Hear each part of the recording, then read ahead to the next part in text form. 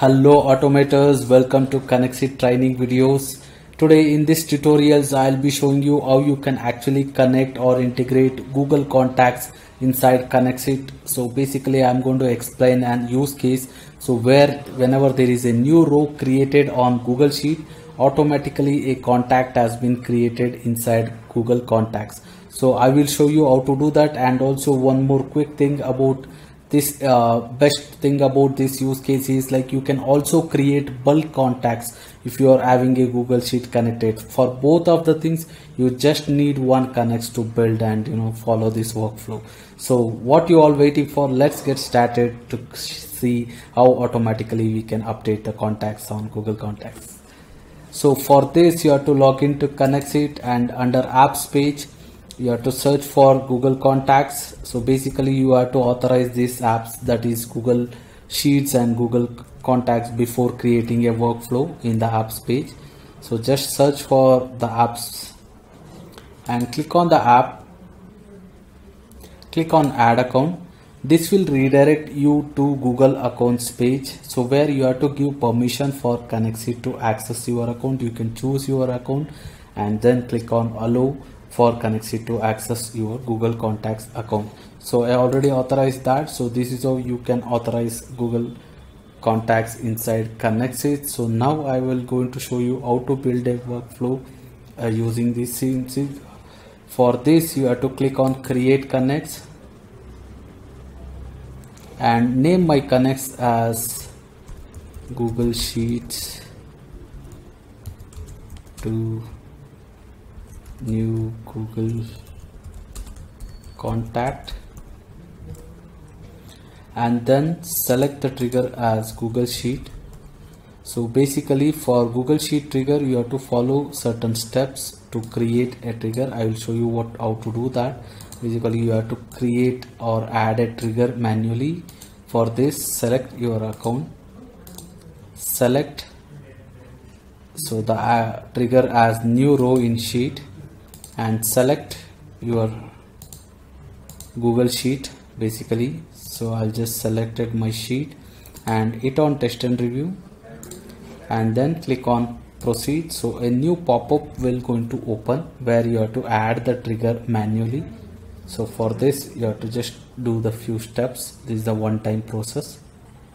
So once we open the pop-up, so you have to choose your account, so which account your sheet belongs to,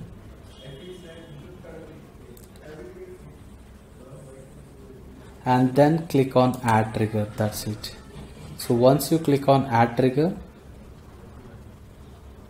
a pop-up will appear, so where you have to click on change the event type and notify me immediately for notification settings, and click on save. So once you did that, it will ask you for permission again, so don't worry about the warning. So it is just creating inside your app scripts page itself, and just click on allow. So once you click on allow, automatically a trigger will be added inside your app script, that is inside your Google Sheet account. So you can close that and come back to KonnectzIT. A new row will be fetched from your Google Sheet. So basically this is my Google Sheet and the first row will be get fetched over here.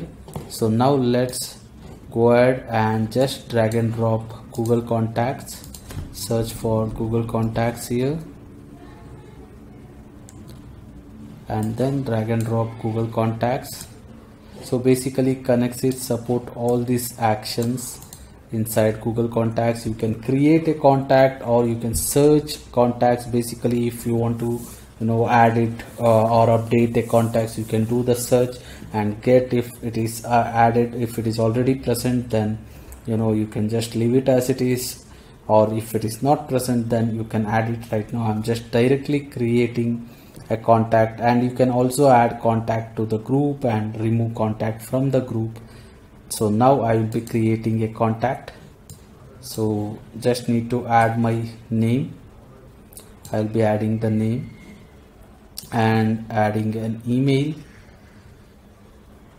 to the email field, and also if at all you have any company name, so you can do that, and the phone number basically. So just add it to the phone number. So you have all these other options also present if you have data, so you can do that. Right now I have only 4 data, so I just added all this data to contacts and then click on test and review.